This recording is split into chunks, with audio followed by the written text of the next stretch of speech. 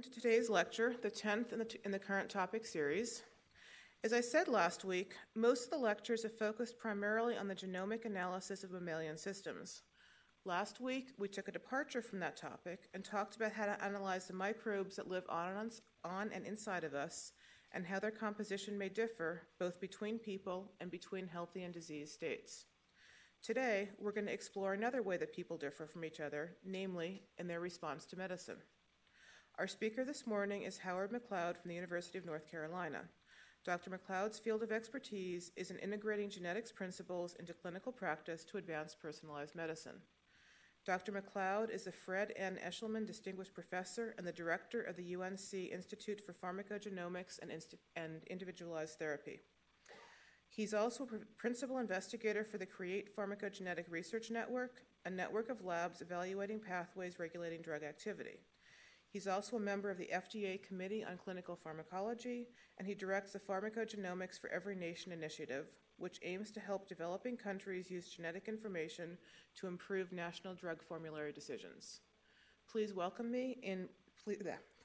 me in welcoming Dr. McLeod to give this morning's lecture on pharmacogenomics. Well, thank you very much. It's a pleasure to be here and to talk to this audience. There's many of the aspects of genomics that you know much more about than I do, and so I'm going to try to tell you a bit about how we're trying to use the genome for good and hopefully not evil. Although I'll hit on some of the evil part as well as we're going forward.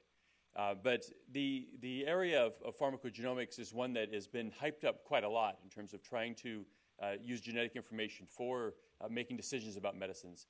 And so I'll hopefully talk through some of the realities of where we are currently, including some of the discovery pieces that need to be done. And so it won't just be on late clinical application, but we'll start off on some of the discovery aspects there. Now, I like to start with this quote here. A surgeon who uses the wrong side of the scalpel cuts her own fingers and not the patient. If the same applied to drugs, they would have been investigated very carefully a long time ago. Now, this quote is supposedly from 1849. I don't read this particular journal. But it's very true today that of the FDA-approved drugs that we have available in this country, there are none of them that we truly know the mechanism of action. Now, if you're a student or a fellow or something like that and you have to take an exam, there's, of course, a right answer of how a drug works, and you have to pretend that that's the truth. But the reality is we don't know how drugs work. We know that they hit certain targets, and we often label them by that. But COX-2 inhibitors have activity in COX-2 knockout mice, and topoisomerase 1 inhibitors have activity independent of topo-1 levels, and the list goes on. And so we know something about medicines, but not enough about medicines to really dial in the right one for each individual person. And so if you take a group of people with your favorite disease, treat them with your favorite therapy, in retrospect, people will stand out.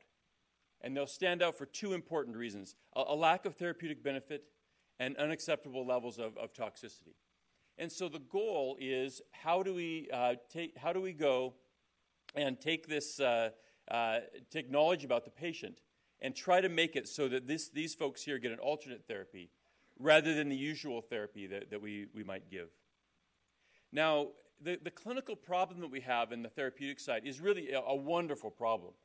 There's quite a lot of young-looking people in the audience. Not everyone, of course, but there's quite a lot of young-looking people in the audience.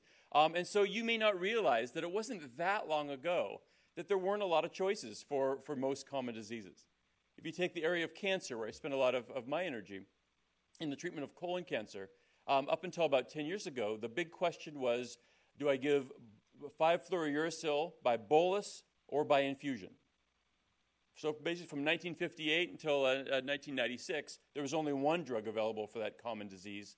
Now there are 4 cytotoxics, 3 biologics, and more coming, just for the treatment of that one disease. And so real choices need to be made.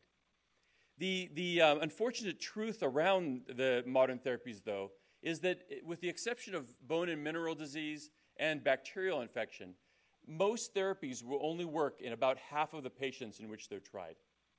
And so you give a patient a drug, half of a group of patients will need to switch to a second drug, either sequentially or additively, and some will need a third drug or a fourth drug. And you get to the point where people switch over to homeopathy and all sorts of other things because they lose faith in the allopathic approach because we don't seem to know what we're doing. We've tried 5 different drugs. Well, after that, why not go to quackery?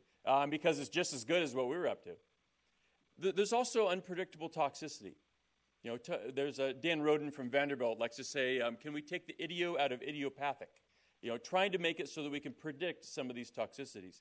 But toxicities are a big deal. They happen to the patient and not the prescriber. And so they're not given the first priority. But they are a very big deal in terms of whether patients take their medicines and in terms of whether they're able to sustain their therapy. Much of the modern therapy for colon cancer is incredibly active, but also harms the peripheral nerves. And so we have many situations where a patient's tumor is responding nicely, but we have to stop the therapy because we're frying their nerves. They can't button their shirt. They can't feel their fingers to do anything. And so that situation where we cannot optimize control of the disease because of toxicity is a big deal. In the area of cancer, they grade toxicity from 0, meaning none, up to 5, meaning you actually killed the patient with the toxicity. And so when I go to the data center to look at trials that I'm running, I just say, well, just give me the severe toxicity, the grade 3, grade 4 stuff. Well, if I had grade 1 diarrhea right now, I'd be talking to you from the little room outside there that says MEN on the door, and not from up here. And so even a small amount of toxicity can be debilitating to a patient, and yet it's not even on my radar because it's just it's a piddly little problem, literally in that case. And why bother? And so trying to make sure we try to optimize both control of disease and acceptable levels of toxicity is an important aspect. And then there's the element that those of us on the academic side just don't want to face. And that is the fact that modern therapies for most diseases, certainly including cancer, cost real money. And in a formerly rich country like ours, we can't afford the modern therapy for all people. And it's timely that we're talking about this today. But having spent a fair amount of time in Europe, I was there in Scotland for 8 years, I've seen what it means to have a limited therapy budget. And when you get done with that budget, there is no additional budget for the therapy. And if you ever wonder why clinical trials are so successful in other parts of the world, well, part of it is there aren't a lot of other options. If you run out of your drug budget, clinical trials are often the only option for the treatment of many diseases. And so can we offer a patient a therapy that will optimize the control of their disease, minimize the toxicities, but in the context of our health system and the limited expenses? And I don't mean that we should all become health services researchers. Please do not do that. But rather, we need to stop thinking about things in such a narrow view and realize that it's the compilation of these areas that drive healthcare. And if we only do research trying to do one of these 3 things and ignore the rest of it, we will never succeed to the fullness that we want to. Now, I showed this slide. It looks like it's stolen from a review from Elliot Vassell. It looks like the font didn't come through to give him full credit. And what this is showing is that genetics is at the hub of the wheel in terms of variation in drug effect. And that's great. You wouldn't have come to this talk if you didn't think genetics and genomics meant something, unless you're really desperate for continuing education credits. But the genome is certainly a variable that is important. Looking around the room here, a lot of variability in outward appearance, much of it regulated by genetics in terms of skin pigment, hair color, some aspects of body habitus. The few of you that have met my children know they look more like me than they do you. That's a good thing for you, bad thing for them. But the facts are that genetics can regulate things like outward appearance. And so it's no surprise that absorption of a drug, metabolism, breakdown of a drug, the amount of target for a drug in a tissue can be regulated at the genetic level. But shown on the outside of this circle are a number of factors that can be very important clinically and have nothing to do with genetics in many cases. So a drug-drug interaction can be very important clinically, often has no genetic basis whatsoever. Poor kidney and liver function can be very important clinically, often has no genetic basis in terms of that. If your patients are from the coasts of North Carolina and are surfers, marijuana intake can influence metabolism, may have no genetic influence, but can it be important in terms of the therapeutic side. And so just a reminder that the genome is a tool for understanding intrapatient variability, but it is not the tool. And certainly the Genome Project has, during its initial years, came off saying, get out of the way so we can cure your patient, as opposed to, here's a useful tool that might benefit you in understanding your patient in a much better way. And so we're just now getting around to the point where people are willing to strongly consider the genome as a tool because of some of these initial issues. And so I'll try to highlight where the genome is useful, but also the fact that we need to ask the question, is the genome useful? And we'll come back to that point in a couple of slides. Now, I'm not going to go through all of the current examples that are out there, but I put this slide to show you that we are not at the beginning of pharmacogenomics. This is a list of examples where the Food and Drug Administration has changed the prescribing recommendations in the dosage and administration section of the package insert. This package insert is the aspect of this section of the package insert is the aspect that all clinicians are supposed to read, and we know that doesn't happen. All insurance companies do read in terms of their decisions, and of course they're heavily read by litigators. And so we're now seeing examples not just in the clinical pharmacology section or somewhere buried deep in the package insert, but up in the drug administration section, the one that people actually have to pay attention to, for a number of different drugs. Some of these are somatic mutations, and Philadelphia chromosome is older than most of you in terms of its finding. HER2 is an old story. But other examples in terms of some of the HLAs for severe hypersensitivity reaction. And then most recently, a week ago Thursday, the FDA put a black box for genetic information in terms of lack of efficacy for clopidogrel, which, if you're not familiar with that drug for acute coronary syndrome, it's also known as Plavix. And if you've watched TV, you've seen a Plavix ad. It's almost as common as Viagra in terms of its ads. So we're talking about now drugs that you've even heard about that have genetic information. In that case, a large percentage of the population, about 20% or so, cannot activate this drug and therefore will not get clinical benefit from this therapy. And you don't know about it until it's too late. The person has restenosis of their stent or worse.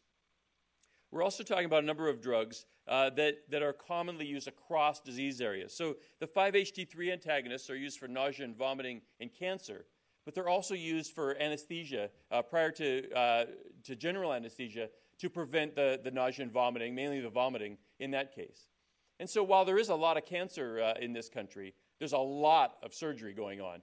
And so we're talking about examples where the thousands of patients per medical center are now eligible for genetic-guided therapy for common diseases. So it's no longer a boutique incident to some rare disease where one person in the U.S. might care about it, but something which is a very common issue.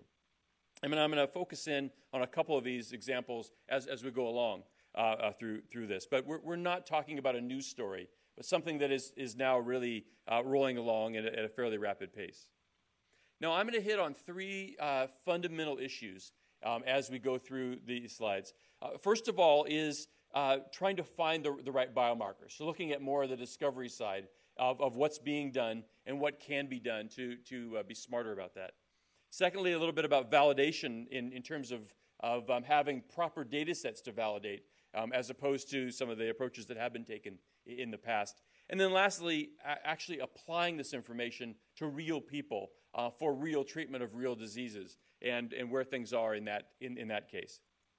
Now, the reason why discovery is still needed comes back to that initial slide about understanding drugs.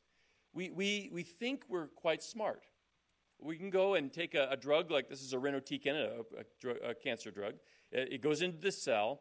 It can be pumped out by active transport. It can be inactivated by liver P450 enzymes. It can be activated by carboxylesterases to this metabolite, which itself can be pumped out, inactivated, hit a cellular target. There's mediators of cell death. Man, we are smart. And if I had a good graphic artist, I'd be even smarter. So we look at this sort of thing and we think we're geniuses. Except here's the real pathway. especially in the pharmacodynamic aspect. We really practice Yogi Berra pharmacology. We know what we know, but we don't know what we don't know. We know that these genes have the potential of being important because someone's knocked them out or overexpressed them or done something to substantiate that, either in the laboratory, in a mouse, in man. But we have not stepped back and asked the biology to tell us which genes should we really care about. And so often we have these pathways, and they look really slick. If you go to the Pharmacogenetics knowledge base, pharmgkb.org, you can see these beautiful graphic artists depicted. I think that might be me. I'll throw it over here. These beautiful graphic artist depictions of these drug pathways that really look like we understand something, but we have a long way to go. And so there's a lot of, even in 2010, there's a lot of need for stepping back and asking questions about whether we know the right genes. And so whether it's in mouse, in families, in large population studies, we need to really ask that question. So one example that we've done is to try to use families, use the family structure and all the decades of knowledge about how to conduct family genetic studies in the context of chemotherapy drugs. Now, we can't do true family studies with chemotherapy drugs. You can't bring a family, extended family into the clinical center here and give them all a cytotoxic chemotherapy and see who gets severe neutropenia. It's slightly unethical. You don't want to be saying, "Oh, sorry about grandma." That's not really something you want to be saying with your studies. And so, because you can't do those kinds of studies, you can't do twin studies for the same reason. What we've done is taken this into the in vitro setting. And one of the first questions we wanted to ask is cytotoxic chemotherapy response a genetic problem? Is it likely there's a genetic solution to this? And it's shocking to me, after we finally came around to thinking this way, it was shocking to look at the way we've been approaching pharmacogenomics over the last decade or so. We've assumed that genetics was relevant. And that's fine. Those of you that are in genetics, you kind of want it to be relevant. It's your life. Well, there's the old saying, if you have a hammer, all the world looks like a nail. Well, if you have a sequencer or a next-gen machine or whatever it might be, every problem looks like a genetic problem. And too often what we're doing is spending a large amount of money to genotype or sequence or in some other way look at the genome when we don't even have a clue if genetics is involved at all. And it really is pretty stupid when you think about it. I know some of you are involved in funding decisions, and I'd like you to please forget that. But we really need to ask the question, should we even be trying to look at genomics? Because too often we're doing it because we can, not because we should. And so we ask a question using some of these families. And so most of you are familiar with the Ceph cell lines. They've been an important part of the Human Genome Project and the HapMap project and many other projects. And you can get these cell lines from the Coriell Institute, where there's either large 2-generation or more commonly 3-generation families. And you can take these cell lines, grow them as a culture, and do cytotoxicity tests or other types of testing, depending on your assay. And so this is an example of a 96-well plate. We use mainly 384-well plates now, but it's prettier on the 96-well plate, where there's 2 different drugs assayed in quadruplicate on this plate. And then there's an increasing amount of concentration of each of these drugs so that you see different levels of killing based on the dye indicator, in this case Alomar blue being used as the dye. And so what you can do is from this sort of data, by using multiple replicates, you can get kill curves. And so in this case, there are each of these lines is a separate replicate for a specific cell line from one of these families. And with increasing concentration of the anti-cancer drug, you can see a rather steep killing that's going on here. And each one of the replicates itself has 12 repeats within it. So it's 12 replicates times 3 for each of these points. And then other cell lines with the same number of replicates have a much more shallow kill curve. I don't know where there we go. Sorry, the mouse is, there we are. Much more shallow kill curve for this particular cell line. And so you can look at the killing of these cells and ask the question, is this a heritable trait? How heritable is cytotoxicity? And so we have one project that, since these are the Ceph cell lines, we call it the Ceph.D project, where we've taken a panel of these cell lines from a number of families and taken all of the FDA-approved anti-cancer drugs, including some of the kinase inhibitors and demethylation drugs, et cetera, and asked the question about heritability. We did not use some of the drugs that needed activation. So there are many drugs that are prodrugs. You swallow them, they have to be activated in the liver before they can work in the body. That's difficult to do in cell culture, so we didn't attempt that. But by taking these, we can generate this kind of data. Now, let me walk you through it briefly. What this is showing is a series of anti-cancer drugs, most of them fairly commonly prescribed anti-cancer drugs, either corrected for growth rate or uncorrected for growth rate. On this axis is heritability of the maximum heritability across several concentrations for each drug. Over on the left side here are the controls, so 1% DMSO, water, or media with serum, depending on as the various controls for this experiment. And so what you can see is that there's a degree of heritability seen across the different anti-cancer drugs, such that some of them, such as epirubicin or temozolomide, have very high heritability, up in the 60% range, and then some of them are really no different from control in terms of heritability. Now, this is cell lines. These are lymphoblastoid cell lines. There's a number of assumptions and limitations with this system. But it is one of the few ways that one can ask the question, which drugs are more likely to have a high level of genetic influence going on? Now, heritability is only one measure of trying to look at whether genetics is relevant, and we're well aware of that. But what we are seeing is that we have some drugs with a very high level of heritability and are much more likely to be the source of genomic discovery.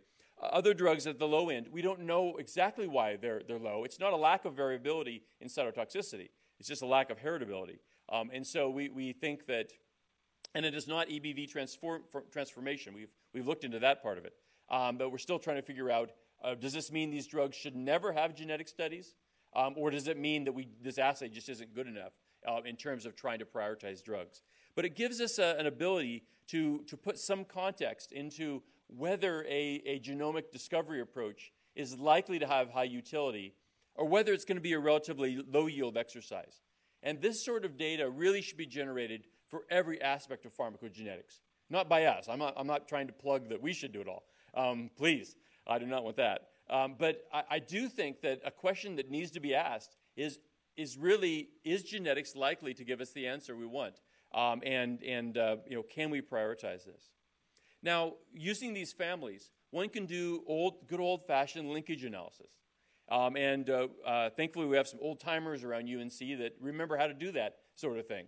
It's gotten so trendy to do genome-wide association, et cetera, that a lot of the young folks don't know about that except for their history of genetics class. But we can go and look across the genome.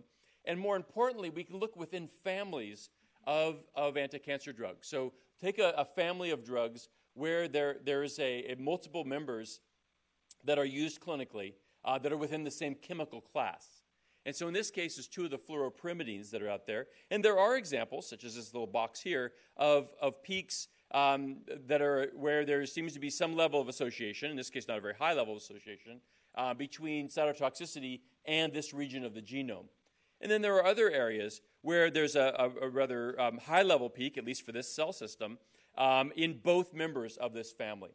And so we have examples, for example, with the camptothecins, where we were able to go and pull out peaks that were common to the initial 6 clinically used camptothecins that we have, and then go in and validate those findings with additional experimental camptothecins, ones that have not gone into humans, to try to look at replication of these peaks. And are finding peaks that are not at a place where we have a known target, but seem to replicate across the family for this area. And so one can look under these quantitative trait loci and start to ask the question, well, why?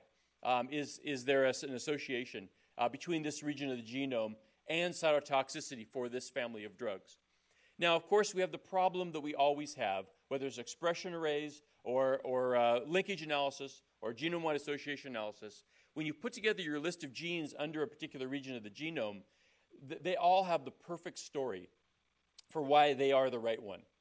So this is the start of a lot of work, not the end of a lot of work. And thankfully, we have a shRNA library where we have 5 clones for every known human gene. We're able to scan through using some cell-based systems to try to identify which genes under the QTL are important. But this concept of narrowing the genome down from a lot of genes down to a focused number of genes to try to do new discoveries in terms of mechanism of action is one way of trying to revisit this important area. And this is no surprise. The approach I laid out is one that has been used for years with disease genetics. But pharmacogenetics is really derived out of clinical pharmacology. There are very few geneticists who are applying strong genetic techniques to pharmacogenetics. And so people like me, who really know more about pharmaco than they do genomics, are gradually learning as our genetics and genomics colleagues come through and teach us a little bit more about how to apply this in the proper way. The other aspect that I want to briefly touch on is that there's been some growth in the mouse model systems that really are starting to open up the mouse as a strong genetic tool. And there's always been utility in the mouse, not just in terms of knockout and transgenic, but in terms of the variability within strains of mice. But more recently, the collaborative cross, which you may be well familiar with, has come forward, initially led by David Threadgill, now by a number of folks at UNC in Chapel Hill, where several of the more disparate strains, inbred strains of mice, have been brought together for a massive breeding exercise in which there are now almost 1,000 new unique strains of mice that are now available that are at or greater than the amount of genetic variability seen across the human populations across the globe. And so instead of having 32 strains 32 inbred strains of mouse in which to do studies, we now have the equivalent of a 1,000-person study in which to be able to do discovery. These mice are very reproducible because they are inbred and fixed in terms of their genetics. There is a current effort to complete the entire genomes of all these mice with the Sanger as well as US-based efforts, so that these mouse strains will have the entire genome laid out for you. You can go in, do your phenotyping, and then be able to ask questions. And so, for example, one can take a high-density imaging system in which you can look at various phenotypes, and this is a slide from Tim Wiltshire, and it's his fancy graphics. But you can use a high-content imaging system to look at a number of different cellular features. And so in this case, we're looking at the effect of a drug on cell loss, nuclear size, total nuclear intensity, permeability, membrane potential, cytochrome C. A number of other measures can be done simultaneously. And therefore, you can take these strains of mice, either in this case using the mouse embryonal fibroblasts as an in vitro assay, or using more classical in vivo assays, and try to do discovery in that case. And so, for example, we have a region of the genome that came out from the taxanes, docetaxel and paclitaxel, from our Ceph experiment, and a region of the genome from the mouse embryonal fibroblast experiment that overlaps in terms of synteny. And so 2 independent mammalian systems, both pointing to a very narrow region of the genome in which there's a single gene that had not been implicated in the activity of this drug, but does have biologic plausibility. And so we're now doing the additional experiments to try to nail down whether this gene is indeed a regulator of its effect. But the idea of doing discovery in multiple mammalian systems in a relatively high throughput manner and try to look at where there's commonality across those systems is really, I think, has a lot of potential in terms of its discovery. Sir? You have 1,000 new mouse cell lines. Cell lines and mice, live mice too. And the mice. Yeah. And your derived from cell lines on those mouse. Yeah. So in this experiment, sorry, I was going too fast. In this experiment, Per mouse species. well, you could make as many as you want. In this case, we make one set of mouse embryonal fibroblasts from these. We end up being created someplace that 10 cell lines Right. from every mouse. So I don't know the answer to that. I know locally we have cell lines that are derived. As I understand it, these mice will be available to the community. I mean, this was paid for by NIH, DoD, and DOE money, and these mice, I believe, will be widely available as a resource from that. Why did you just do the in vivo experiment? Why did you derive cell lines? We didn't do the in vivo experiment for two reasons. One, many of these phenotypes are hard to measure in that, and usually you can only measure one phenotype. Secondly, cost. So with these cell lines, we can quickly go through and using 384-well plates, very rapidly assay all 1,000 cell lines in a very rapid manner. This data is only showing 32, by the way. I don't want to oversell this particular slide. But one can look at a large number in a very rapid manner. And so with the robotics that we have and the 384-well plating systems, we haven't used 1536, but one certainly could. You can scan through 1,000 cell lines in a pretty quick manner. Now, when I was a postdoc, if I had 5 cell lines to work with, I'd freak out. Now we have these technicians who just don't know any better. And the key thing is to hire someone who doesn't know any better, because then they think, 1,000 cell lines, well, that doesn't seem like very many. So. Oh yes. Yes. So the nice thing about these mouse strains is because of the genomics is so well characterized in terms of variance and copy number, we now know which cell lines, which mice we can go back into for those initial experiments. As I'll show you in a couple of slides, we also have large clinical trial cohorts.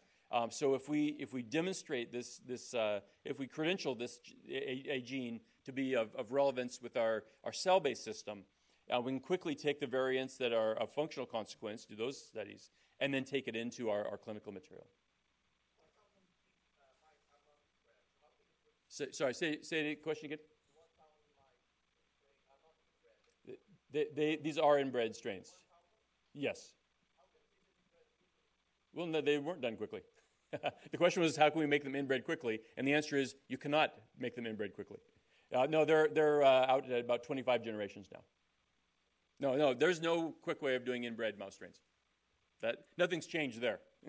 You didn't miss anything. It's still as slow as it always is. It's just that it's been done now.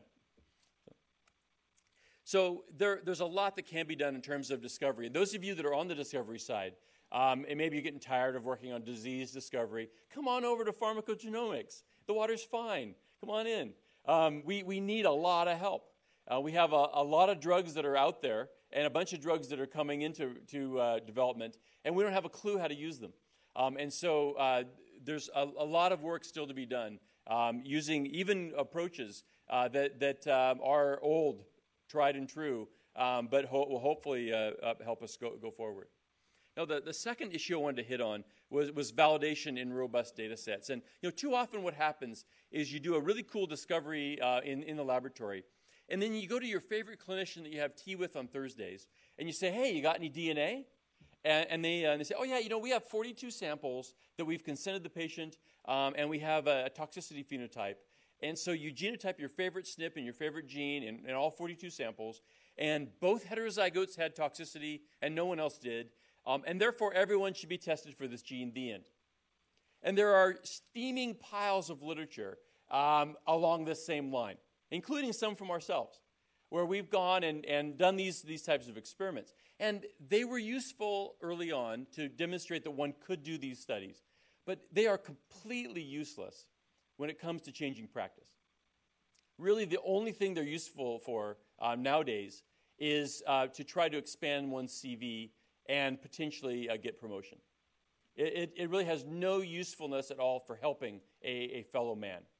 So trying to do the right studies, though, is very hard. The reason you do the 42 patient studies, the reason we did the 42 patient studies, is because it was convenient.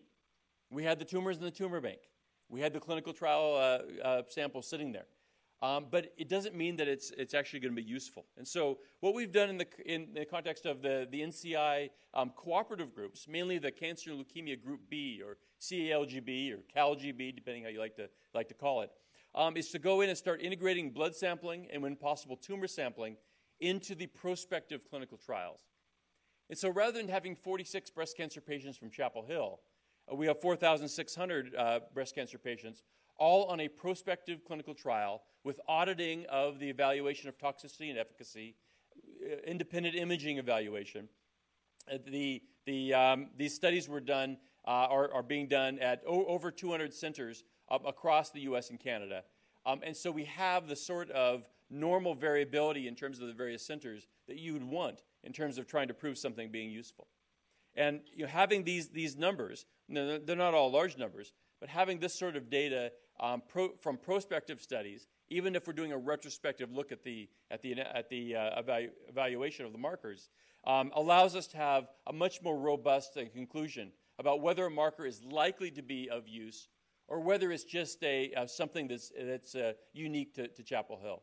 We've certainly seen in the past many markers that seem to be relevant in one particular center, but just do not replicate when you take them out across different places. And often it's a protein biomarker, and on further evaluation, what you find out is that particular investigator only has his clinic on Tuesday mornings.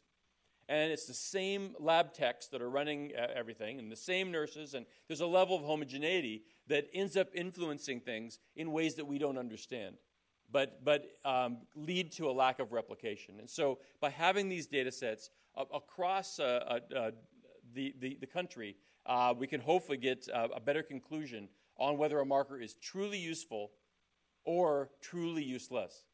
And too often the pharmacogenetic literature has been neither.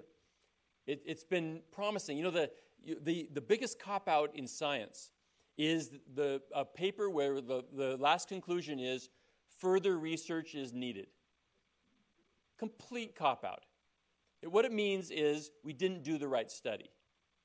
Now, in some cases, you can't do the right study. The clinical data set's not available, or the mice aren't available, or the cells aren't available. But in most cases where that conclusion is there, it's because we really didn't do the right study.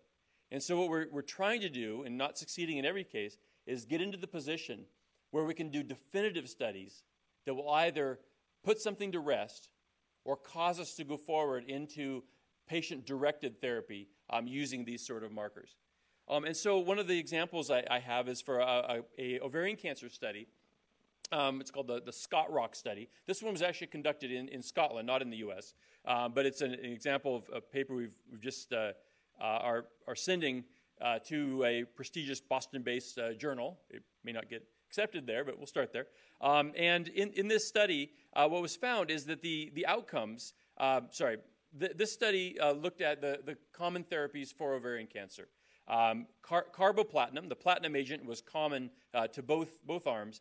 And then one of the taxane twins, either docetaxel or paclitaxel, were used. And so these drugs are very similar to each other, and both have activity in ovarian cancer. But the question was, are these different? And the bottom line was, clinically, they're not different. Their outcomes in terms of progression-free survival or overall survival were not statistically different. The toxicity profiles were pretty similar. There's a slight difference in toxicity profile. Now, so what one can then do, but the main toxicity that was seen in both arms was toxicity to the nerves, peripheral neuropathy. As I mentioned to you before, many of the platinum-containing regimens will cause a peripheral neuropathy. And it's a big deal. It affects patients' quality of life quite dramatically. Any of you who have ever been to an ovarian cancer clinic or have had a friend or loved one with ovarian cancer, have been there, you'll see a number of women with walkers. And these aren't necessarily old women, but they're using a walker to try to get around. The reason why is that the drugs have fried their nerves. They can't even walk normally because of these drugs. And it might be controlling their disease, but it's also really affecting their nerves in a negative way. And so we wanted to ask a question of why. What can we predict this in a better manner? And there really was not known. So we did, at that point, a custom chip, taking genes involved with nerve function, genes involved with nerve function, genes involved with inherited neuropathies, realizing that the variants found in Charcot-Marie-Tooth or whatever will not be those variants because those are extremely rare, but maybe some more common variants might have some functional consequence. And then genes involved in the known to be involved with the pharmacology of these drugs, realizing the caveats that I said earlier when I was ridiculing my lack of knowledge about drugs. And so looking at these variants, using, in this case, an Illumina Golden Gate SNP assay, to try to look at predictors of neurotoxicity in this patient population. And so we started off, out of the 1536 SNPs that were available, there were 1,261 that met our quality assessment. Many of them fell out because they were monomorphic. There were some of them that were too far out of Hardy-Weinberg to be believable. There were others where there were controlled issues in terms of the genotypes. So of these 1,261 SNPs, we initially looked at a cohort of 500 patients, and there were 69 that came out to be positive after multiple comparison correction for this initial cohort. We then took these 69 SNPs into a second cohort of 500 women on this same therapy. And there were 5 of them, 5 SNPs, that were still statistically significant after multiple comparison correction. 4 of these that were in a consistent direction. So there was one of them that was a positive predictor in the first data set and a negative predictor in the second data set. And 2 wrongs do not make a right. That variant got tossed out. So we ended up with 4 variants that looked of interest. And when you look at these genes, they're variants in BCL2 or some of the other, that gene you can kind of make a story in terms of cell death. Some of these other genes there's not an obvious story except for their involvement in nerve function or in peripheral neuropathy syndromes. But the odds ratios for each of these were between 2.2 and 4. So the type of odds ratios that you'd pay attention to clinically. None of these odds ratios of 1.15 that we don't have a clue what to do with. But odds ratios that you would actually care about in terms of individual markers. When you look at the population attributable risk, when you put them all together, it had almost 85% population attributable risk. So a very substantial amount of risk in terms of potential clinical utility. And then when we do the simple thing that people do these days, when you basically make a score where you add up the number of bad variants that a person has, in this case, it went from 0 to 4, and this is showing a mapping of the odds ratio. I realize there's a very steep rise here. The curve makes it look much smoother, but that's what our statistician gave us. But there was an additive, or in this case, a super additive effect, depending on the number of variants you had associating with the risk of peripheral neuropathy, such that the folks with 4 of these variants had an odds ratio of over 40 in this particular study in terms of their risk of having peripheral neuropathy. We also asked the question, do these risk scores associate with outcomes? So the old teaching for cancer chemotherapy was that you needed to nearly kill the patient in order to kill the tumor. And back when the drugs were intense cytotoxics, nitrogen mustards, et cetera, that was probably true. In modern therapy, that is not true. There's study after study demonstrating that severity of toxicity has no relationship with the degree of efficacy for whether it's a kinase inhibitor or one of the cytotoxics, such as was used here. And so we asked that, but still we wanted to ask that question. And what we saw was there was no relationship between their neuropathy score with these genes and either their progression-free survival or their overall survival in this study. And so what we ended up with was 4 SNPs in 4 genes that validated in a separate 500-patient cohort with biology that we would not have associated directly with these drugs, the markers were associated with risk of peripheral neuropathy, but not with the survival or efficacy outcome measurements.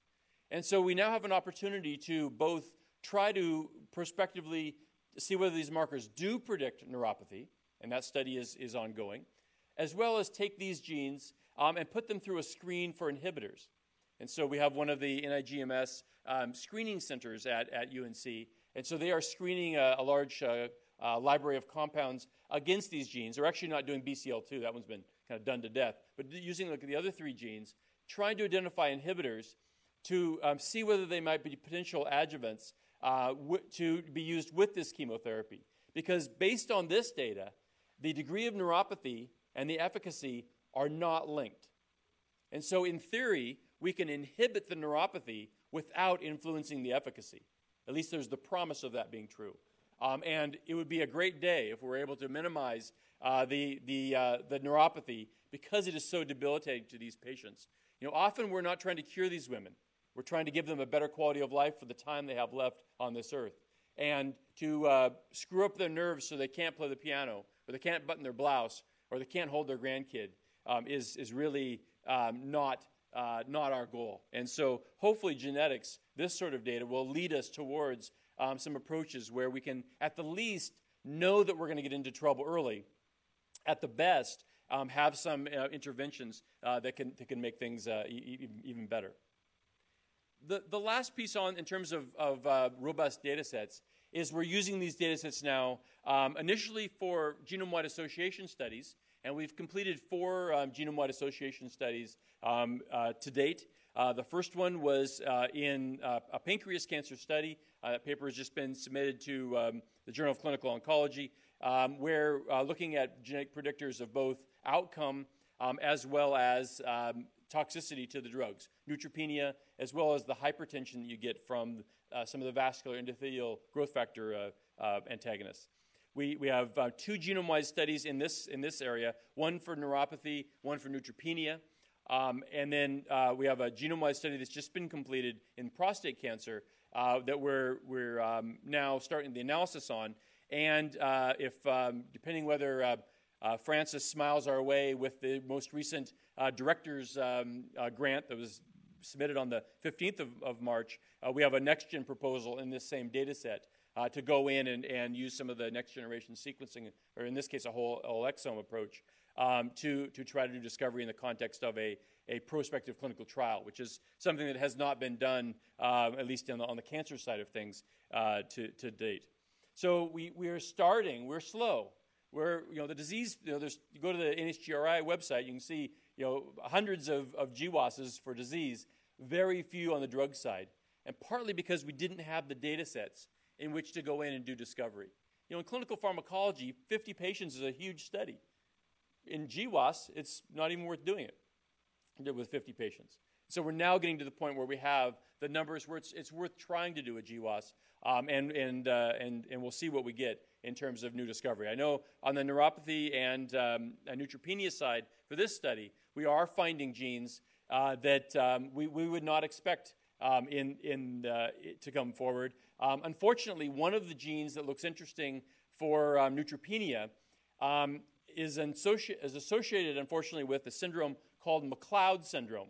And that has been the source of terrible ridicule by my colleagues as they make fun of me and my disease that I didn't even know about until now. And so this sort of area is certainly one area we're trying to do discovery in the context of this sort of data sets.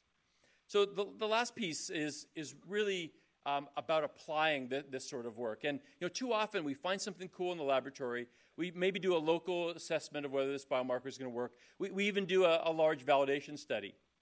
And the next step is nothing.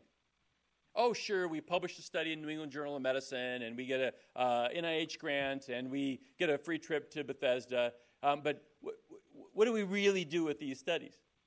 A couple years ago, my mother was on the internet, hopefully looking for recipes or something, and she came across some PDFs of some of my scientific papers.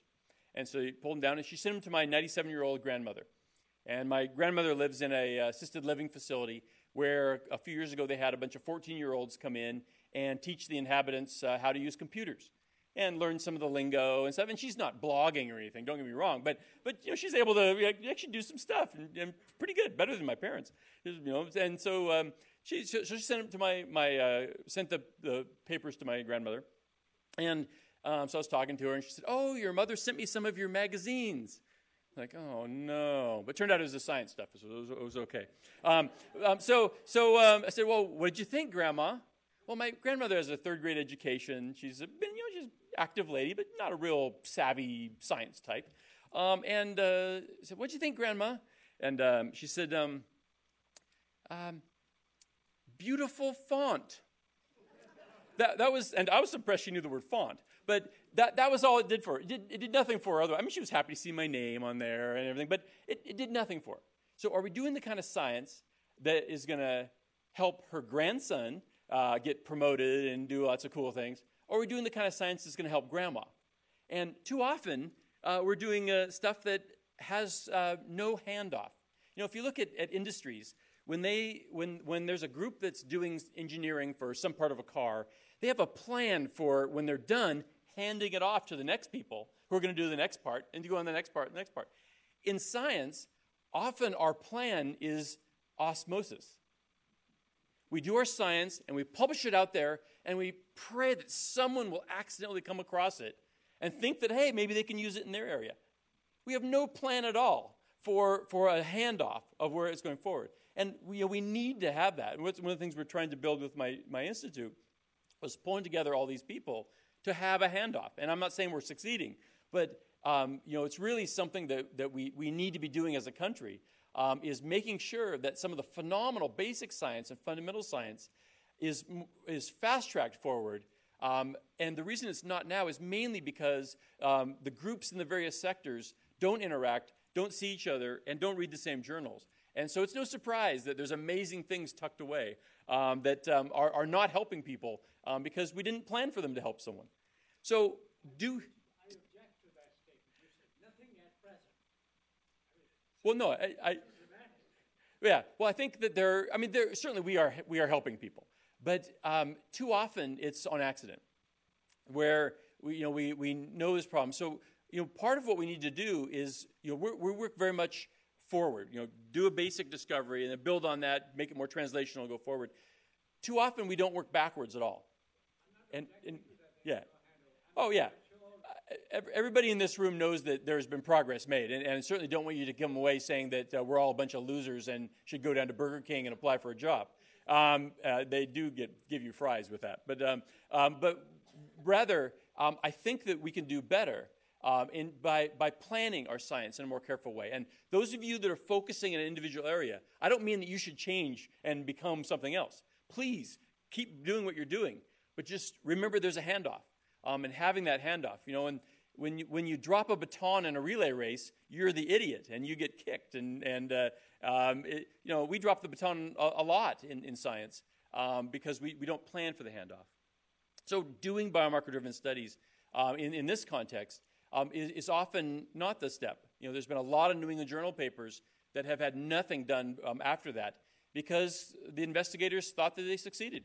That was the goal, and nothing done further. And so one example where we're trying to take this forward is in the breast cancer drug tamoxifen. And most of you are familiar with tamoxifen. It's a drug that's in the news quite a lot. Back when I trained, life was a simpler time. Tamoxifen, which is a partial antagonist of estrogen, was converted by a number of different enzymes to 4-hydroxytamoxifen, which is a potent antagonist of the receptor, of estrogen receptor, and that was it. That was how the drug worked.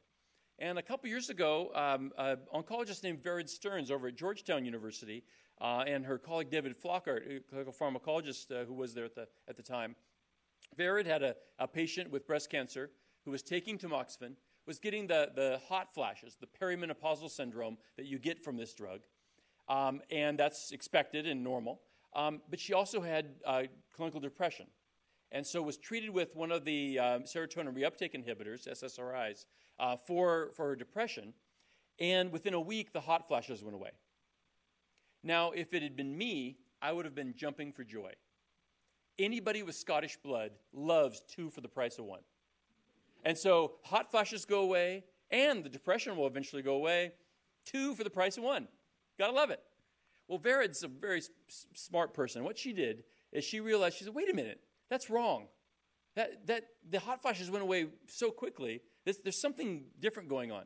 And so pushed it and analyzed it further. And what she identified is that there's a metabolite now called endoxifen that is formed. It's predominantly formed on this pathway here, where there is some redundancy on the first step, but then P450-2D6 is the second step. Most of the antidepressants that were used at the time are inhibitors of this enzyme. And so what was happening was that the antidepressant, yeah, it was making the hot flashes go away, but it was making them go away because it was neutralizing the drug. There was no active metabolite being formed. And so your hot flashes can go away if you don't take the drug, but you also get no clinical benefit. And so this sort of data led to a dramatic change in which antidepressants are used in breast cancer patients. And there are some, venlafaxine in particular, that do not inhibit this enzyme and therefore have become the drug of choice because of that data. Well, as many of you know, somewhere between 5 and 10% of the people in this room are deficient for this enzyme. You either have a deletion or a non-synonymous SNP in this gene that causes you to not have any function of this gene. And you probably don't know it because it doesn't cause any outward effect. The ones of you that do know it have done a phenotyping assay. And that is, you went to the dentist, you had some dental pain, he gave you Tylenol with codeine, you took it and it didn't help you at all, and you went back to the dentist and he told you you were a wimp. Well, 5 to 10% of you have a genetic reason why you're a wimp. The rest of you are just wimps. The 5 to 10% cannot activate codeine to its active metabolite, cannot activate oxycodone to its active metabolite, and cannot activate tamoxifen in this case. It's the same gene for that case. And so the studies have been done to look at the genetic variation. And what's shown on this axis here, the y-axis, is the concentration of active metabolite. And there's a stepwise relationship between whether the person has 2 normal copies, 1 normal copy, or no normal copies, so-called poor metabolizers, of this gene. Now, there's variability within each of these. So this is not the only contributor to this gene's function. But it does influence this gene's function. What's shown on the right-hand side are people with 2 normal copies or 1 normal copy, but are on one of the inhibitors. And so it's reminding you that drug interactions can cause a similar effect to an intermediate or to a heterozygous or a homozygous variant genetic condition.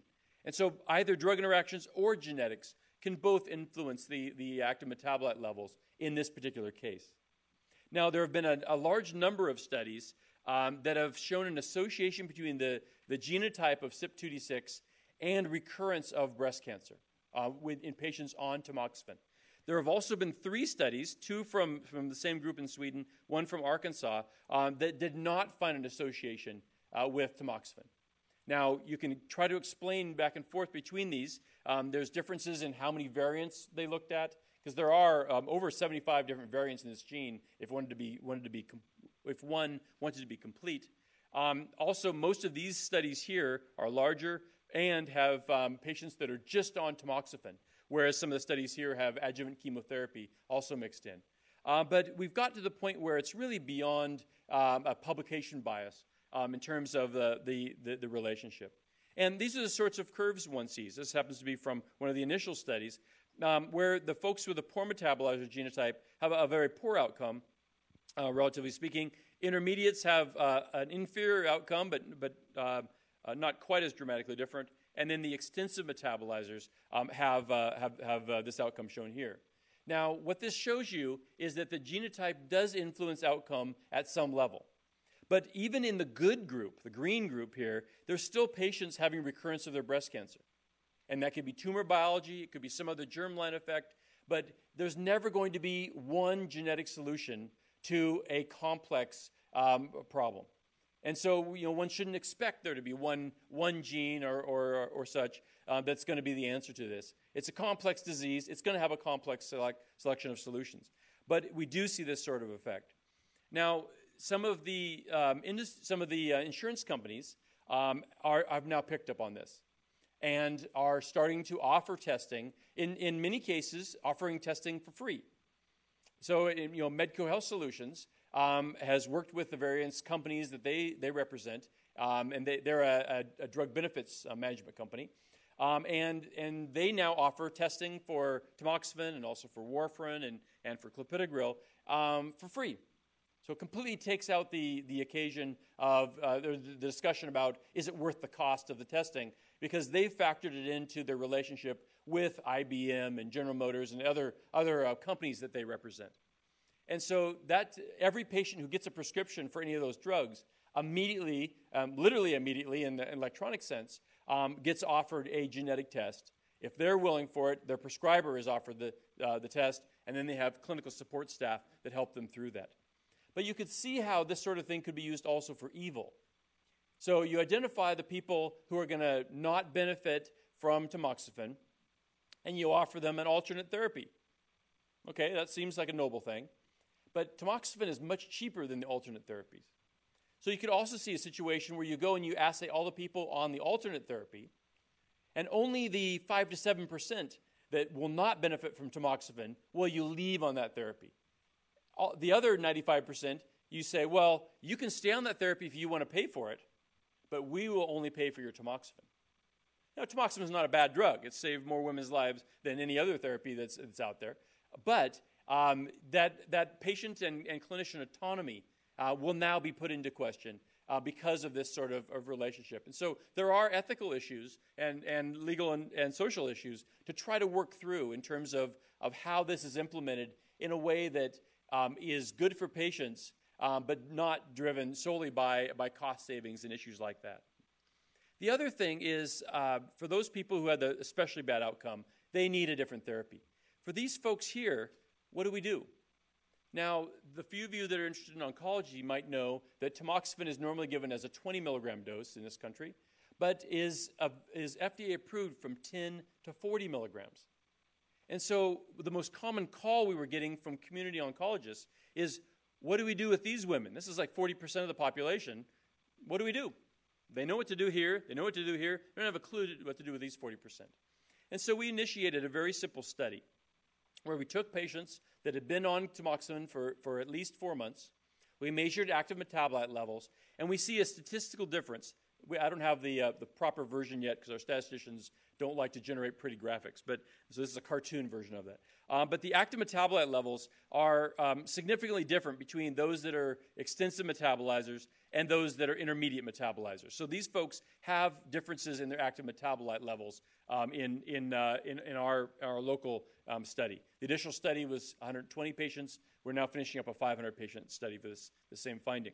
So we wanted to ask the question, if we leave these people, the green people, on their 20 milligram dose, are they still having similar blood levels?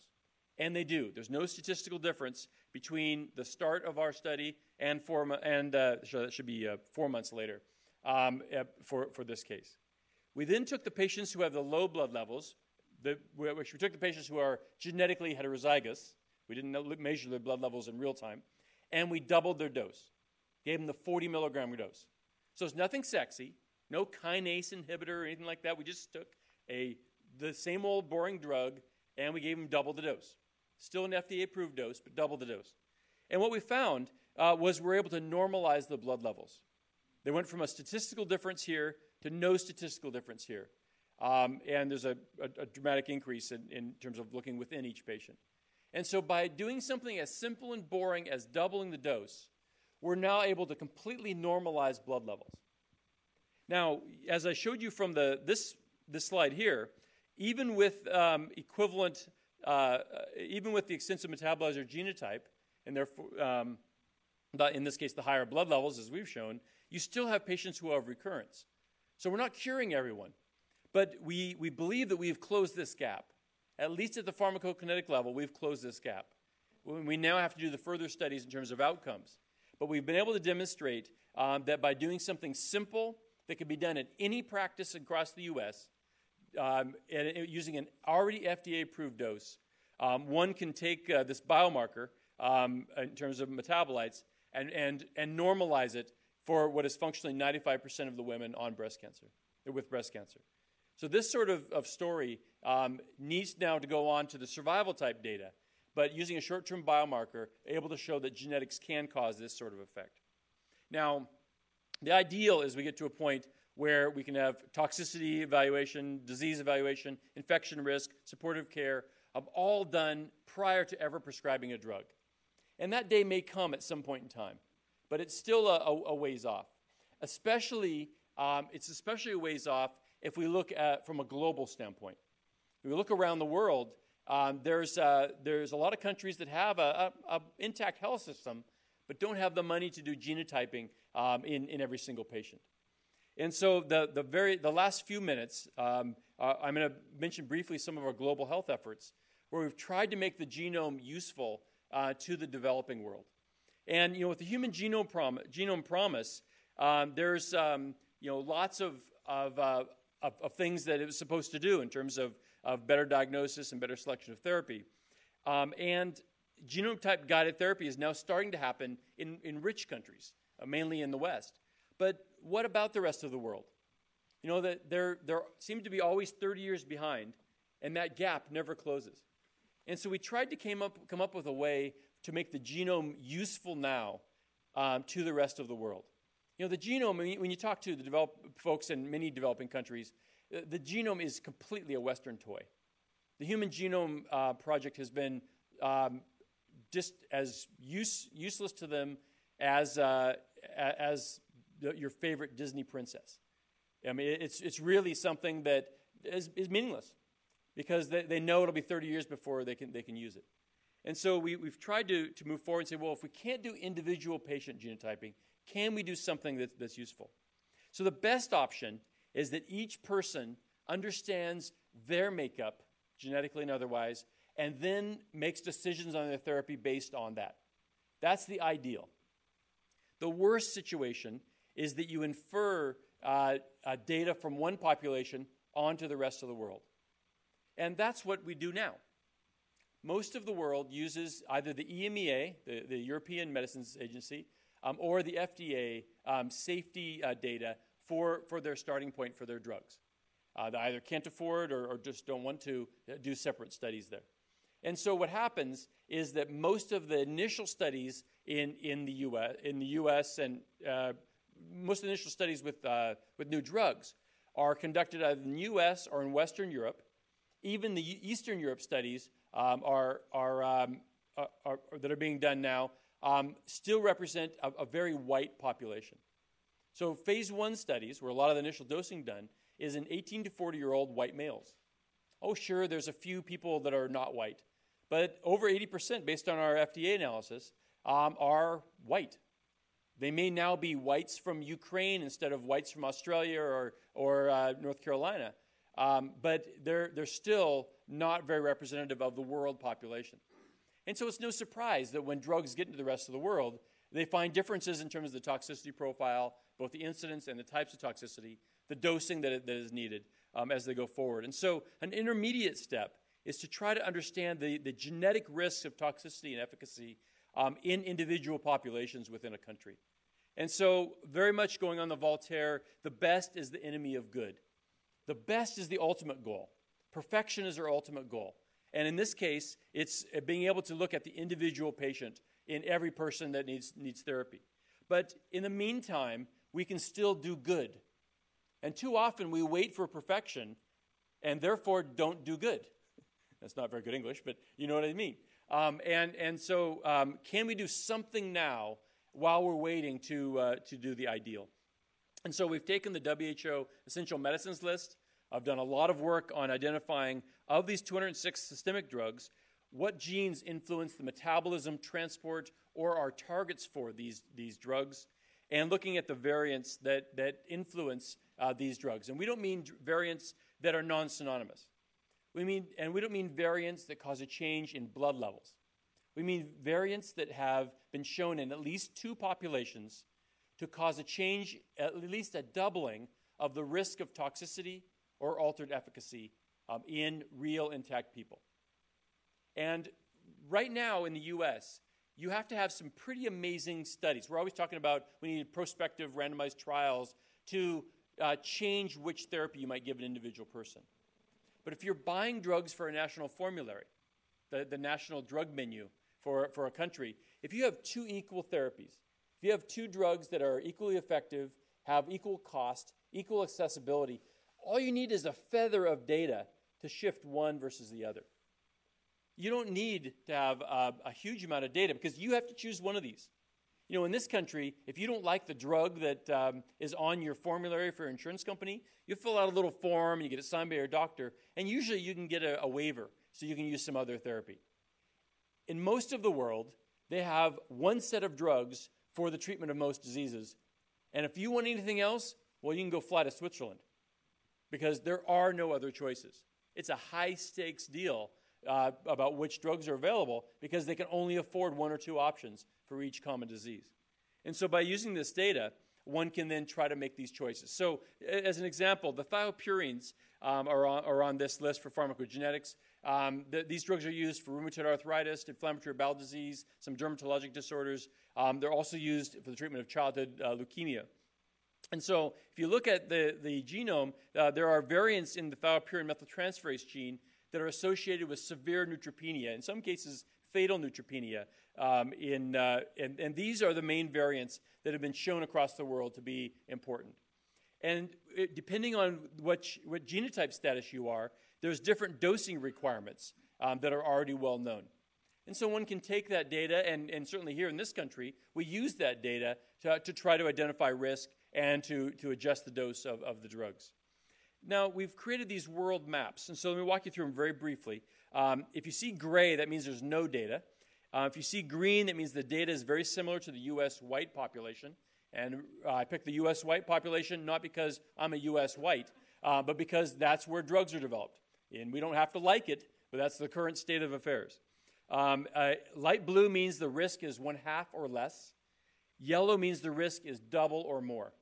And so if you take a country like Ghana, which we started working in back in 1994, and look at the frequency of the variants for this gene, they have, it's over 10% of the population have a high-risk variant for severe toxicity from these drugs. And that's been backed up by a high incidence of toxicity in the pharmacovigilance studies that they've done. So one can go in and look at the data. And looking across the most common tribes within Ghana, you can see that they're all pretty much the same. I mean, the Fonte are a little bit higher, but really there's no statistical difference among these particular groups within the country. But what's shown here on this slide is the Yoruban population from the HAP map. Now, if you're geographically inclined, you'll know there's Ghana, and then there's Togo and Benin, two little tiny countries, and there's Nigeria in West Africa. They're both former English colonies, a lot of similarities. Ghana has a much better soccer team. If any of you are from Nigeria, I'm sorry, but Ghana just, the Black Stars rule. But if you look at, you'd expect that they'd be the same. Matter of fact, the Yorubans have been pitched as the West African population for the HAPMAP project.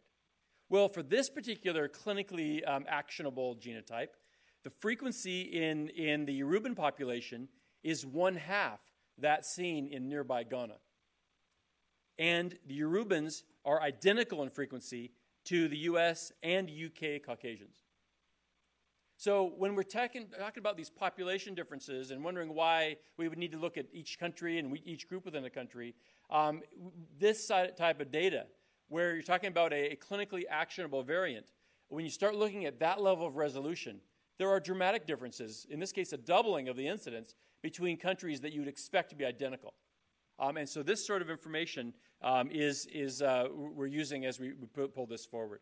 So we have data on the surveillance of patients, where you go in and if there's a heightened risk, you would monitor patients more carefully. So something like isoniazid for tuberculosis, if you have a heightened risk of liver toxicity based on your genetics, you're not going to stop using isoniazid. It's too important for tuberculosis. And so you'd monitor the patients more often. So we have several programs where we're monitoring patients every 3 months instead of every 6 months, using cheap little dipstick type evaluations that are affordable in those countries. You also can prioritize available therapies. So if we're looking at malaria, The WHO has 4 different drug sets that they propose as being any of these 4 are the right ones for malaria. In many countries, these 2 have too much resistance and so are not used. And so you're really stuck with these 2 on the outside. And if you look at amidiaquin, one of these particular drugs, it's metabolized by a P450 to this metabolite. Now, either the parent or the metabolite are equally effective. So metabolism doesn't influence efficacy at all. But if you have a genetic variant in the metabolism, you have more active drug more parent drug that shifts down to form this toxic metabolite. And so genetic variation influences the amount of toxicity that's seen in these different populations. This was initially found in Zanzibar off of the coast of Tanzania when they were using this therapy. And so when you look at the incidence of the variant in Zanzibar, it's 2%. Now, those of you that do population genetics, if you have a 2% of the population being at heightened risk, I bet you don't even care. You completely blow it off. Because, it's so rare. Who cares? Well, if you then put in the burden of disease, 2% of the Zanzibar population will get severe hepatotoxicity from this drug. That equals 30,000 people per year on one tiny island. So the burden of disease combined with the level of incidence suddenly heightens your care. So if I came to you and said, you could identify 30,000 people who are going to get severe liver toxicity from this antimalarial, you'd care. And so bringing in the burden of disease along with the genetic variants is really important. If you go to Bolivia, almost double the frequency of this variant, but very little malaria. Only 64 people per year are going to get harmed by this drug. Go to Malaysia, half the frequency, a fair amount of malaria, about 8,000 patients. So bringing in this sort of data allows us to work with the ministries of health and help guide them on which therapy one can look at. And so we don't blink at all when we look at HIV virus or malaria or TB in terms of sensitivity of the bug. But we also have to look at the patients and their germline, the host genome, in terms of making these decisions. And that's been completely neglected with the current global health plans. And hopefully we'll be able to push this forward. So in conclusion, we are getting pretty good at discovering things. And we discover something and we look at the outcome and we feel pretty good about it. Except there's a lot more that needs to be done before things can become routine practice.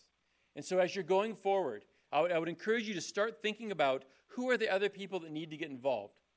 You do not want to become a clinical pathologist or a medical informaticist or a health systems integrator, whatever that is. And you certainly don't want to become a health economist.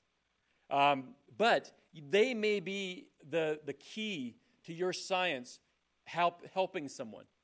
And so planning the types of teams that can really drive this forward into routine practice are key. And until we do that, we're going to create great science that will eventually help someone, but not at the pace that it could. So the Pharmacogenetic Research Network gives us a bunch of cash to do the studies that we do, and we thank them for it.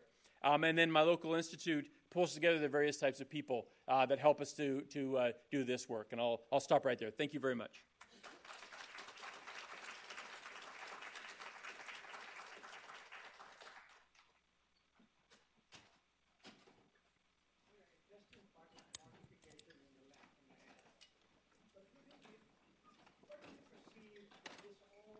Could you use the aisle microphones for the questions, please?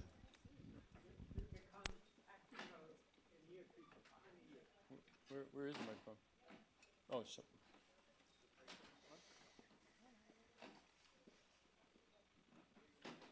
No, thank you. Okay. Here is a question. I think it's a nice idea. I'm talking the global health issues which you have raised. It is clear this is a very large effort. And we are, as you pointed out, we are just beginning in this effort. What is your estimation? How many more years, 50, 100, 200 years, will we take when we reach the level of sophistication which you want to achieve? So it's hard to predict because the changes that have happened over the last year happened much faster than I would have anticipated.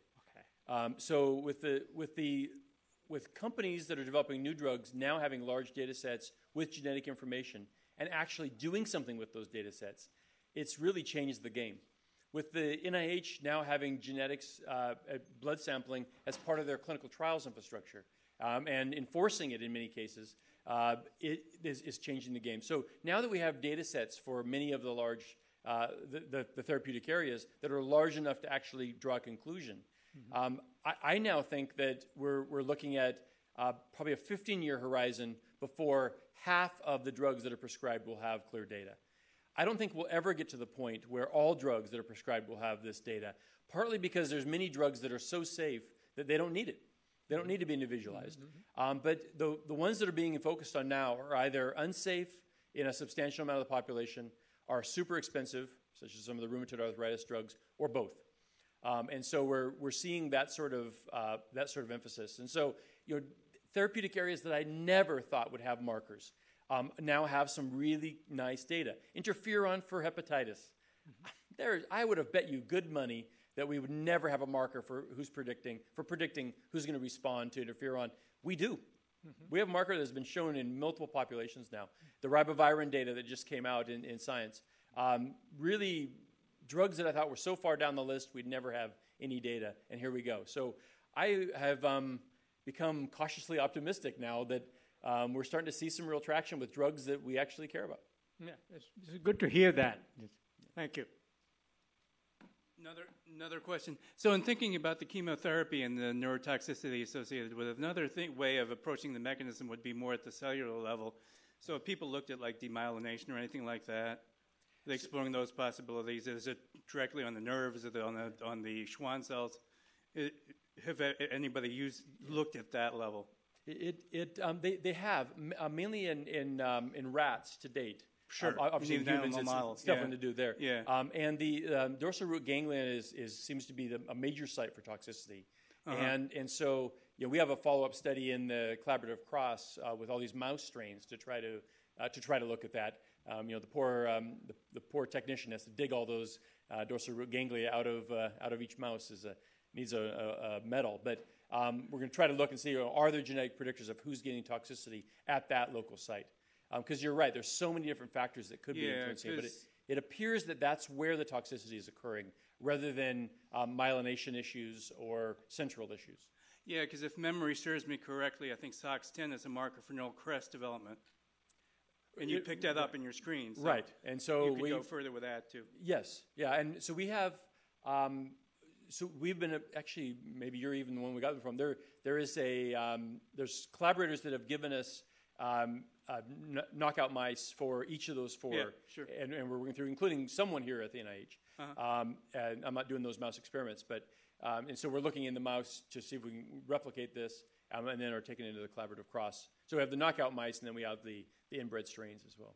Thanks. It was a great talk. Really loved it. Thank you.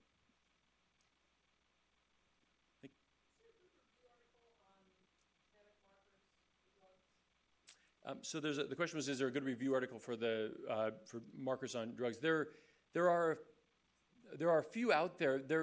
There's not a lot. There's not one within the last 6 months that I can think of that is especially good. Is there a website for this? Like if I sent you some, let me go pull the actual citing for a couple of those and put it up on the website. Yeah. The last, New England had a review, but that's not, it was 2003 when they last had that review. It's far out of date. There's a couple from 2008 that are pretty good. A lot of them are very specific. So there's some great review on tamoxifen pharmacogenetics. Well, that's great, but what about everything else? I probably don't need this, but for your study in Ghana versus in the Yoruban versus Ghanaian ethnic groups, what were your sample sizes? Because they probably weren't as big as the ones here at NIH that you were pointing out. Well, in Ghana, each tribe had 500 individuals. So it ended up being 2,500 people for the Ghanaian data.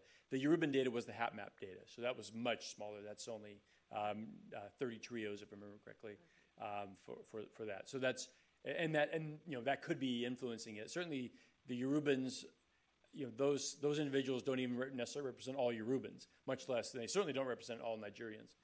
So it could be From the Ghana standpoint, we have good numbers, but we use 500 for each population based on our. We want to be able. So our statisticians went through and asked the question: how big a sample size do we need to be able to detect some of the rarer variants with at least a doubling of incidence? And so that's why we're doing 500 per population. And you would see that much variation more in Africa than elsewhere? We see it all over the place. Okay. And so I don't know if you probably noticed on that particular slide there was very high incidence in Bulgaria, high incidence in Peru. We don't have a clue why, and probably never will have a clue why. But certain populations just seem to have these. Even populations that if you looked at a million SNP chip would be nearly identical. When you look at because we're talking about an individual decision based on one or very small number of variants. And so all of the data that helps someone be similar goes away. So would the pharmacochip that's been developed help with that kind of study? Is that what you use? Yes. So we currently use the Affymetrix DMET Plus chip, which has more of the variants that we need than some of the other products that are out there. Okay. We need to supplement it for the HLA markers and for some of the pharmacodynamic genes that aren't out there. Can I ask you a quick opinion? We are having a debate in our circle about the utility of HapMap cell panel, lymphoblastoid cell panel. Now, is that panel being largely used to identify the targets, or is it being used to find new drugs? Is it drug discovery or target validation? So I'm not a big fan of using the HapMap cell lines for discovery. I was a big fan until our statisticians did power analysis, and there's just there's a huge amount of data. Back to the Scottish thing. I thought I'd be able to go in, phenotype these cell lines, get the genome for free, and be great. Well, you do get the genome for free, but there's so few samples that because you put them all together, it's 270 cell lines, whatever it is. It's still too few to do discovery for a lot of the markers that we're talking about. So. We've moved away from that. We now have collections of unrelated individuals. So we have 1,000, just over 1,000 European Americans, 1,000 African Americans, and 1,000 Taiwanese, where we have immortalized EBV transformed mononuclear cells. So we do discovery in that way because we had enough statistical power. But several of my colleagues do use the HapMap cell lines on a regular basis. And they believe what they find, and they know my opinion, and more power to them. They certainly are doing good quality work. I just don't happen to believe their results because of that. Yeah. In general, should we be concerned with EBV transformed cells? I mean, these are all EBV transformed cells. Yes.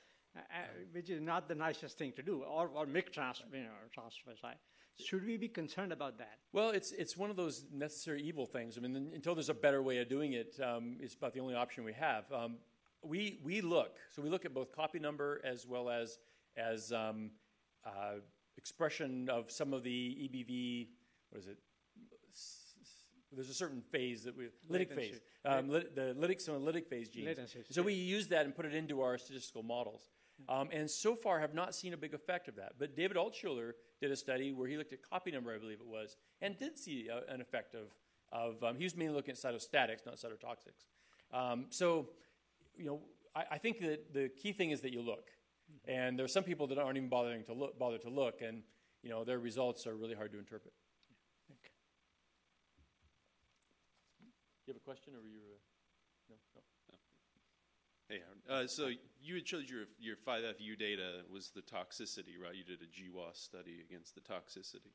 How come DPYD didn't show up? Do you think that these candidate SNPs are really that important, or do you think that the GWAS approach is going to be the best way to go? So cell lines. So the advantage of our use of cell lines was that we could actually do a family study, and we could do discovery in less cell lines than we would have had to if we did unrelated. There's many downsides to using cell lines. First of all, they only represent one compartment of the many types of cells in the body. We say it's a cell autonomous approach. It's our cop-out. But there's a lot of genes that downregulate immediately when they go into culture. And DPYD is one of them. And so we've shown in mononuclear cells from people that are not transformed that within a couple of hours of culture, there is less than a tenth of the enzyme activity still left. And so they're not just going down in terms of expression. There's active degradation going on of the protein. And so in that case, and in the case of a lot of the P450 enzymes, they're not well represented. And we really look at these as more of a pharmacodynamic discovery approach. The pharmacokinetic aspect are not going to be well represented in these cell lines. But pharmacokinetics, you can do those studies in humans much easier, not in families, but certainly in patients. So we kind of thought that was a worthwhile trade-off. And can you just comment? I mean, we had shown that P-glycoprotein polymorphisms were related to docetaxel and paclitaxel neuropathy development, for example, and you just showed us that probably not so important. Do you think these candidate gene? Do you think that candidate gene approaches are good? I mean, they're hypothesis-driven, or do you think that these GWAS studies, do you think they're going to be sort of the way? I think so. If you have good biologic plausibility behind your candidate, then the ultimate goal is to ask the question: is this variant real? And having enough samples to ask that question, prospectively plan it, even if it's a retrospective data set, I think is the key thing. In terms of GWAS, especially with the pharmacology, the pharmacokinetic part, the P450s are either absent or very poorly tagged with the two available million SNP chips. And so while you have a million SNPs around the genome, you have deserts around a lot of the P450s that we want. And the data that the SNPs that are in some of those, I just don't believe at all. And that's because of the gene homology issues. And it's very hard for both Illumina and AFI with the current technology approach to convert those assays. The only reason the DMET Plus chip works so well is they use the inversion probe technology, which is able to lay down nicely. But even within AFI's products, their DMET Plus chip works really well. For P450s, their million SNP chip is completely useless. Yeah. You've had experience with that. Yeah, well, I mean, there is an instance where, there statins, for example, where they identified a SNP and SLCL1B1, so there clearly is some representation of these, but I agree, it's not as well covered as something like that. Yeah, so. that was a solute transporter, and that, and they got lucky. That's great. Luck is good. Well, I mean, it was kind of funny because it was actually confirmatory of some candidate gene approaches we already knew that this SNP was related to the AUC of these statins. So anyway, thanks a lot. I appreciate you.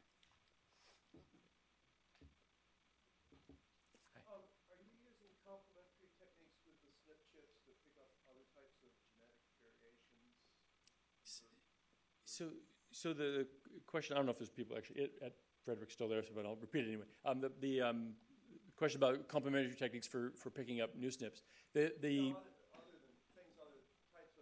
Other than SNPs. Oh, gotcha. Okay, because we are looking at other techniques to find other SNPs as a discovery approach. We currently are not. We currently are not for our large population studies, mainly because we're stuck with the samples that we have. Now, Jason Lieb at our place has some techniques for looking at some of the, I guess it's not methylation, it's more chromatin, epigenetic issues. And he's been showing some really nice data on the Ceph cell lines, and so he's now going to use some of our patient samples and see whether that technique can actually get some results that are robust. And so that would open it up for us there. But in our studies where we have tumor and we're able to look at methylation differences between tumor and normal, or between tumors from responders and non-responders, we certainly believe that that DNA is only one part of a very complex issue. And so as the techniques get better for the late translation stuff, we're eager to apply them. Yes, we know that DNA will not be enough, or at least genotyping SNPs in DNA will not be enough.